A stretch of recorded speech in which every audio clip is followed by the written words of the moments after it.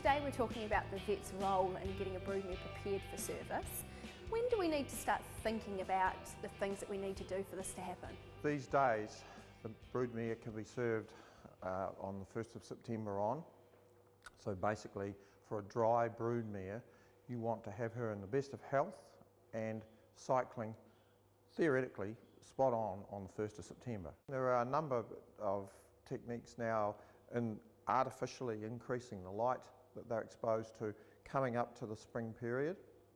Many studs and breeders will put mares under lights up to 6 weeks prior to the desired cycling time, that being the beginning of September, so that those dry mares are normally covered in their first available opportunity.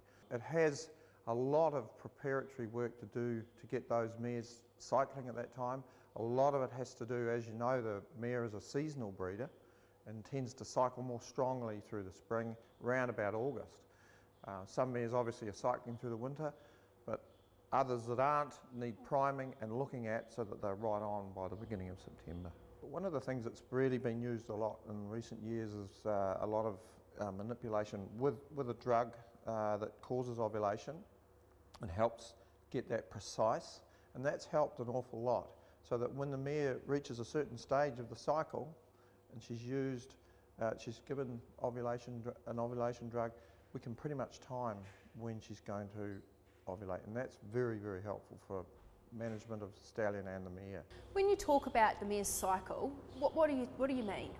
We're talking about her reproductive cycle, and basically it's when she ovulates, and she'll ovulate over, normally a mare will go 21 days between ovulations, and this is a generalisation, but they have approximately 5 days where they'll show interest in the stallion and will ovulate near the end of that 5 days. The other 16 days are basically they're not interested, and there's really no way you could serve a mare outside that time. When we talk about scanning a mare before service, what does this detail? Well, ultrasound scans have now been used for nearly 30 years, and it's been something that's been a wonderful tool to give a visualisation of what's going on in the reproductive tract.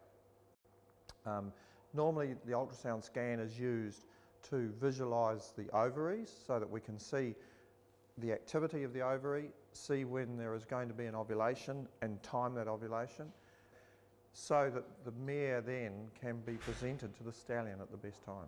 When we're talking about getting mares prepared for service, there's a lot more that has gone into it today than what we've seen previously. Why has this process been developed the way it has? Well, I think it's all about efficiency, Jane, and I think that the understanding of the mare's reproductive cycle is really improved. I mean, there's a lot of people out there working very hard, and I think scientists and vets and animal husbandry people have studied this much more. Now, the impetus for that has been basically a lot of stallions now, particularly in the thoroughbred stallions, have to be served by natural service, and so their amount of the rate that they can be used and the number of mares they can serve there's a lot of pressure on the best ones. Some of them are serving up to 150 now, so that sort of stallion that's got a big book of mares needs to be used efficiently, and so that's driven this sort of management.